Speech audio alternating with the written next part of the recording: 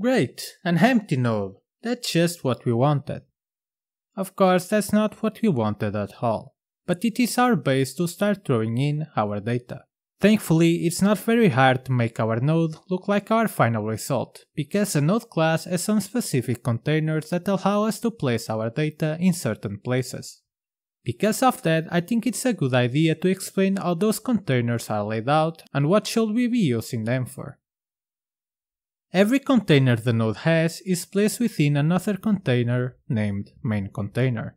A reason for you to add something to this container is when you want something to be at the same level as the other containers. For example, in our final result, I've used this container to add our Add Choice button to the multiple choice node. At the top of all the other containers within the main container, we have the title container. It comes with a title label at its left side, that we can edit through its title variable. This container is for anything related with the title of the node. As an example, we'll be using this to hold our dialog name in a text field, allowing us to update it as we see fit. Inside of the title container, we have yet another container named title button container. This container is placed at the right side of the title container, unless we place our own elements at an index that's higher than that container. It comes with a collapsible arrow icon by default, and is useful to add any general button that we want the node to have. Something else to note is that when the node is collapsed, the whole title container will still be showing. So only place things here if you don't mind them being shown when the node is collapsed. That's also one of the reasons why I didn't add my Add Choice button here, as I did not want it to show when the node was collapsed, and it will make it harder to drag the node around. Under the title container, contrary to its name, we have the top container. This container is where the input container and the output container are placed. Any element placed here will be placed in an horizontal direction, and we should place something here in case we want it to be in the same level as the input and output containers. The input container is the container that's shown on the left side of the node. It is useful for us to place our input ports. In our case, we'll use it for the dialog connection port so that other nodes can connect to this one. The output container is shown at the right side of the node, and it's useful to add our output ports. We'll be using it to add our choices. Under all of these containers, we have the extension container. This should be used when you want to add custom data that doesn't belong to the other containers, and you want to show them at the end of the node. We'll be using this one to add our dialog text, but you could easily add more data if you'd want, like an audio file or the image of who is talking. There is one slight difference between this container and the other containers, and that's that when you add data to this one, you'll need to call the refresh expanded state method to update its contents. Otherwise, the container won't show anything. Other than that, there is the typical content container, available in all Visual Elements. But I'm not entirely sure if we should be using that one here, as whenever I add something into it, it shows up outside of the node. It seems to hold whatever elements take care of the node border, but we are not really going to need it for anything. And that's the structure of the node class. Now that we have a basic idea of the node structure, we can start adding our base UI.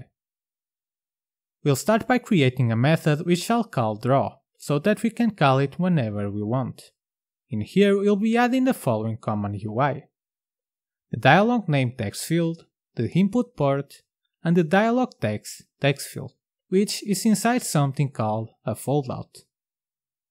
So let's type in text field, and we are going to need to import its namespace.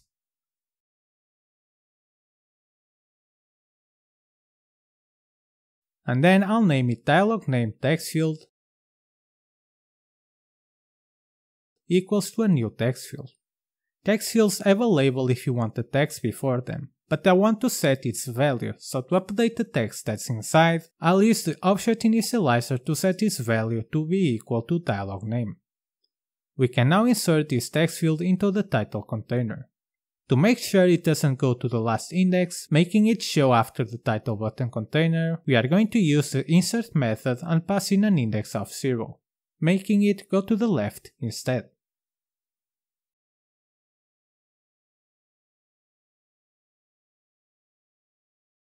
For the input port, we are going to create a port by using the node class instantiatePort method. So type in port, and I'll name it input port, equals an instantiate port. We have a few parameters to pass in for this method.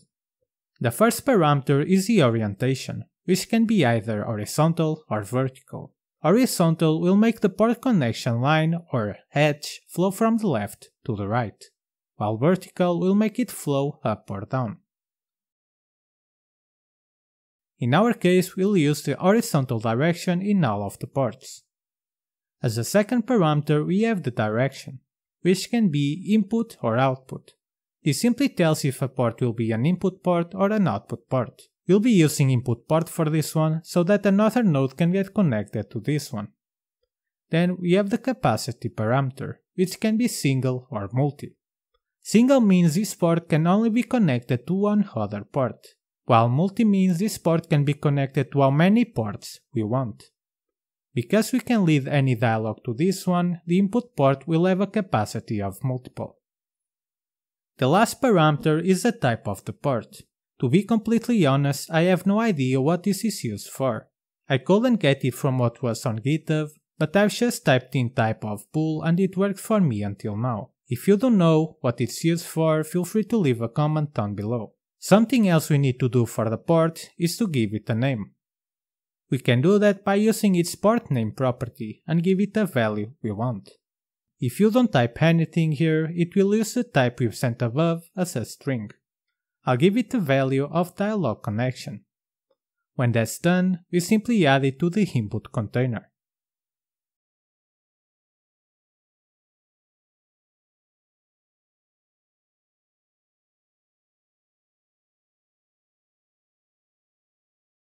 Lastly, we are going to update our extension container by adding the dialog text to it.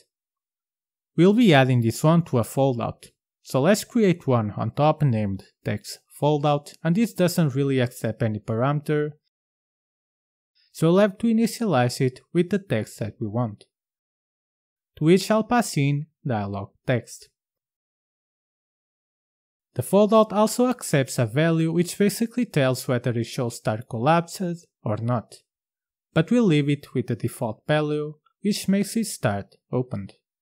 Let's create our text field, which I'll name text field, and create one with the value of text.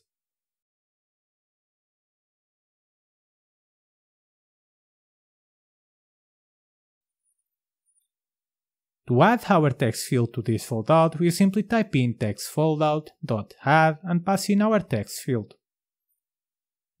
To make some styling later on, I'll be adding the custom data in a visual element which will act as a container. So let's create a visual element which I'll name custom data container, and pass in our foldout to be inside it with the add method. Then we simply make this new container part of the extension container.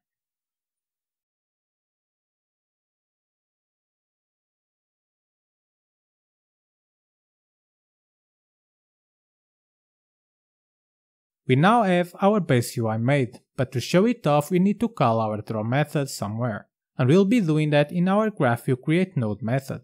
So let's go back to our GraphView and call in node.draw. Here we need to remember to call in the initialize method before drawing as well, otherwise our node won't have any data, and our elements will be empty. Saving up and going back to Unity, we shall now see our node updated. However, it doesn't have our dialog text. If you remember our node structure explanation, that's because we haven't called the refresh_expandedState method. So let's go back to our node script and do that at the bottom of our draw method. If we save, we shall now be able to see our extension container custom data.